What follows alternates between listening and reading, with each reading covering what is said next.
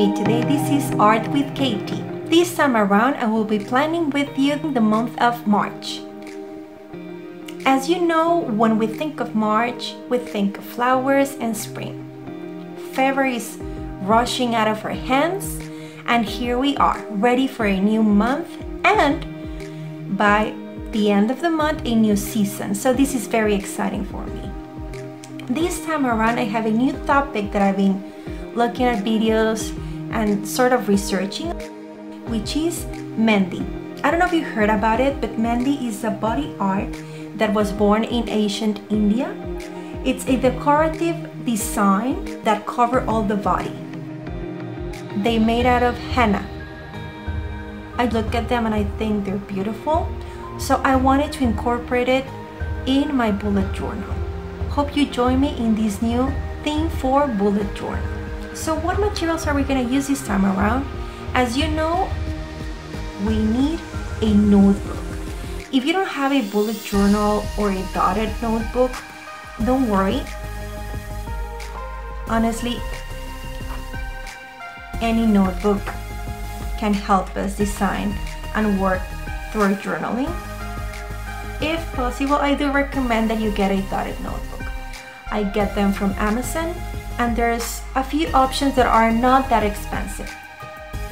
Another thing that I'll be using this time around are Micron pens direct by Sakura. I'm gonna use the graphic one. I'm gonna use the 08, and I'm gonna use the 03. Okay, I'm gonna try to use this one as my base since I don't want my designs to look that boldy, I guess. I'm also gonna be using other pens by Sakura, this time the Jelly Roll Metallic. For the month of January, I already used the bronze. For February, I used silver. So in this month, in March, I want to keep it simple and use the golden one. But I just have them handy in case I need a few more colors. I will be also incorporating, possibly, potentially, the use of a color pen. This is brown. It's a paper-made InkJoy. Because it is brown, I think that it might look henna-ish. So let's see if I use it. I have it handy, just in case. I will also be using markers with the BrushTip. So I have a couple of yellow, some orange, red, and brown. Okay, I want to keep the theme really consistent, so that's the palette that I'm going to be using. So besides all that, just in case, I have some washi to help me out.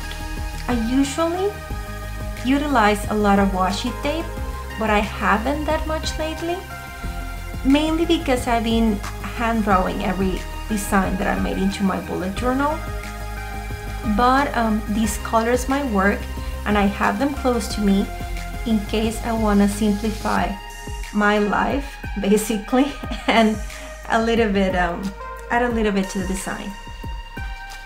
Again, in this month, I'm going to be using colored paper, trying, as you see, to keep the same color palette that I selected for the markers. This is also a way to add a little bit of color without complicating your life too much.